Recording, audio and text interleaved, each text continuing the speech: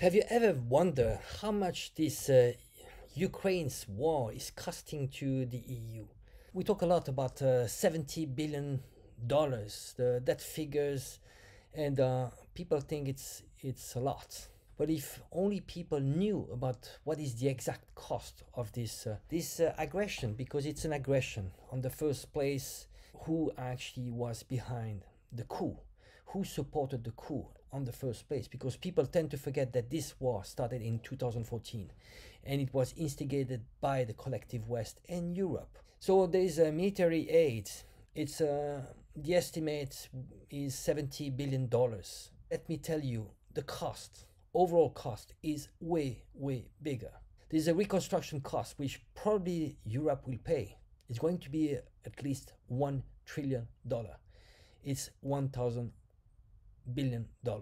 Then if Ukraine is accepted into the EU, there's going to be Ukraine is going to be a net recipient of EU funds. At the moment, for example, Poland is getting around 20 billion euro from Europe every year. Ukraine will probably get about the same amount, so 20 billion euro. Let's say for 20 years, it's probably 400 billion euro. That is going to be the cost for Europe. Then there's going to be an increase in energy costs. We used to have cheap gas from Russia. Now we are going to buy expensive LNG gas from US. That cost is going to be massive, and it is for a long period of time. So let's say for a period of 20 years, we are talking about trillions of dollars. There's going also to be an increase in military spending. At the moment, many countries in Europe are under the 2% threshold of what is required by NATO in terms of military spending. So there will be probably an increase for all Europe to reach the 2% requirement from NATO.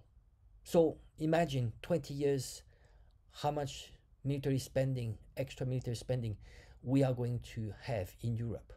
We are talking about hundreds of billions of dollars. There's going to be a cost of deindustrialization because energy costs are going to be so expensive. We are going to have some industries, especially energy intensive industries like steel, like chemical industries. Those industries are going to leave Europe.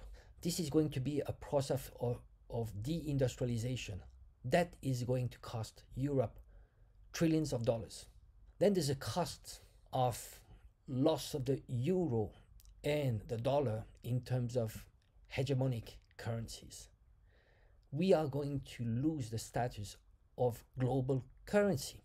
That is going to cost us a lot, probably in the trillions of dollars. Then there is an overall geopolitical cost for Europe. We see now there's a shift.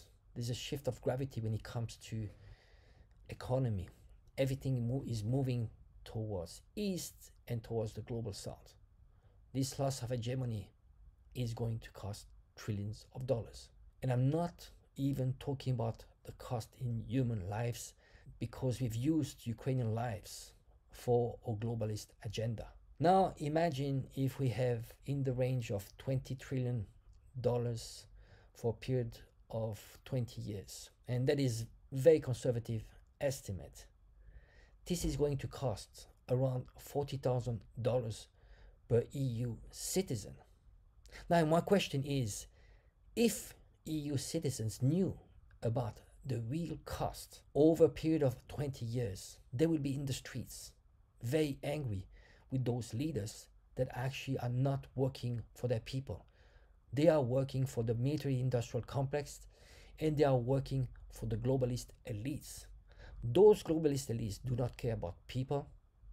They do not care about human lives, and they are leading us towards mutual destruction. So it is important just to note that what you hear in Western media in terms of cost, the real cost is way bigger, and the pain hasn't even started.